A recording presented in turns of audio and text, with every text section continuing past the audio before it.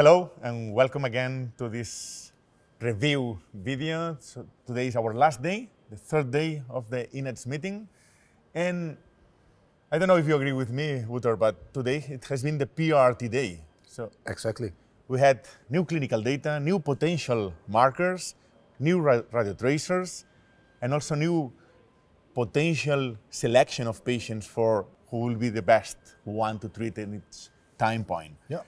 You gave an amazing talk this morning. Thank you. You repeated the data presented 2 months ago, but with a different style and with new data. Can you explain a little bit? Yes, of course. So I presented the NETO2 results. That's a study in patients with high grade 2 and low grade 3 neuroendocrine tumors. And there was a statistically significant difference in progression-free survival between the two groups.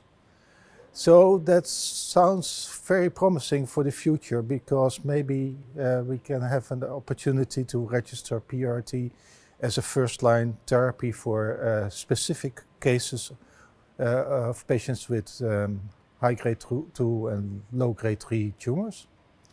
And of course, there are some other trials still to be awaited for the results, like COMPETE and COMPOSE. Maybe that will, all the combinations of the results will pave the way for a whole new approach with regard to PRT in patients with, grade 2, grade 3 neuroendocrine tumors.